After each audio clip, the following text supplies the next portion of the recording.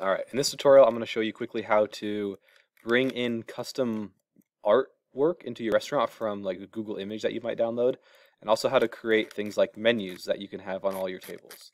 And we'll also maybe talk about how to create your own custom textures like I did for my floor. So if I were to go to Google and I search for painting artwork or something that you want to bring into the restaurant on the walls, for example. And I don't care what your picture is. Some people end up using like um, picture of a football game if they want to do like a TV or something like that. I'm just going to show you how to do some like art real quick. So let's say I find one that I like, and this one looks kind of cool. I'm going to try to right click and say save image as. I'll save it just to my desktop, something easy to find. I'll call it painting. Now let's go check my desktop out. I'm going to keep my SketchUp window open. And what I would recommend is, if I can find my painting that I just saved, here it is, my desktop's kind of a mess. What I would recommend is getting your SketchUp window, like if I know that I want my painting to be on this wall right here, I would get your SketchUp kind of open and ready to drag it into, and then you can make the window a little bit smaller. But now, if I have my painting picture on the desktop ready to go, I can just drag that picture file right onto SketchUp, and you can see. And the reason why I say it's best to keep your like wall ready to go is because if you don't, then you're like attaching it to other surfaces. You can see it's like down on the ground or whatever. But if I just have that right there, I can drop it right into place. Now, a couple things is it comes in as a group or a component.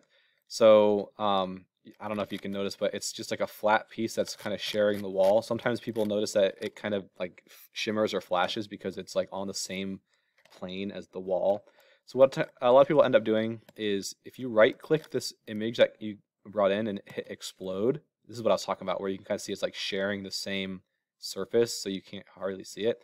So I exploded it to make it not a group anymore, but now I can use my push-pull tool and just push it out just a little bit. So again, I'm adding a little bit of 3D depth to it, so that way it looks a little bit more like a painting on the wall or a canvas, and it's not going to have that shimmery effect anymore. Okay, so that's how you can bring in a painting. Now, let's just kind of show you the same concept, but for a menu. So I'm just going to pretend that, well, let's see if I have any other pictures here. All right, well, I have a picture of my face for some reason, so I'm going to use that.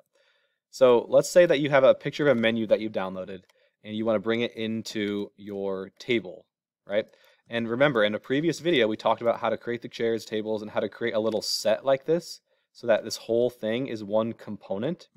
And when you copied these components, you made copies that are tied to each other, meaning if I double click into this component, you see how everything else is selecting at the same time? So like by selecting this table, I'm affecting all the other copies of the components.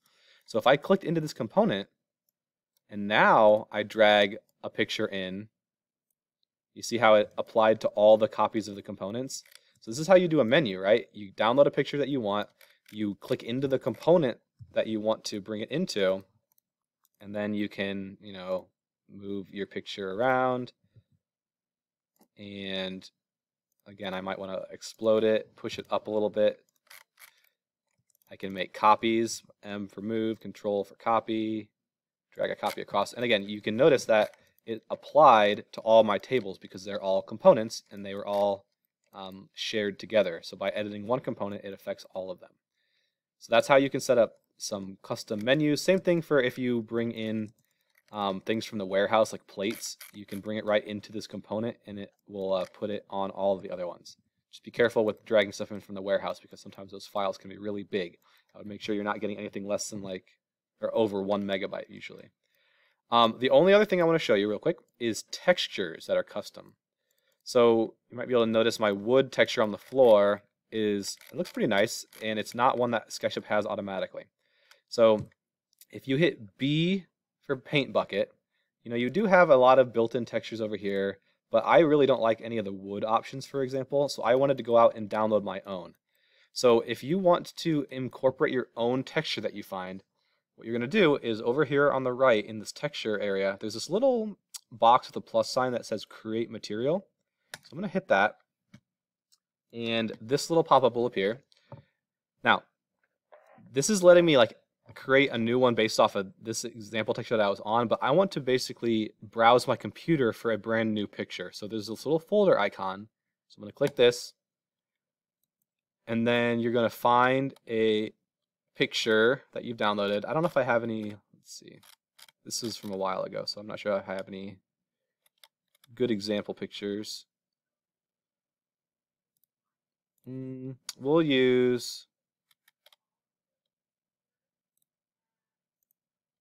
just use this weird art that I have just as an example. So I can pick this art that I have here. This becomes a texture. So now, let's say I wanted to paint this on my walls. This is going to be real bright and colorful here. But if I go to my wall and I paint it, now you can see I've textured in that entire wall with that picture. Now obviously my painting doesn't really work as a texture because it's just, I mean, that's like tiled like this, right? I would want to find a specific thing like a floor that already is ready for texture. But just a quick example, if I hit this edit button over here, you can edit the size of your texture. So down here, you see it's like 4 feet 2 by 5 inches tall. If you wanted to make it bigger, maybe I try like 7 foot.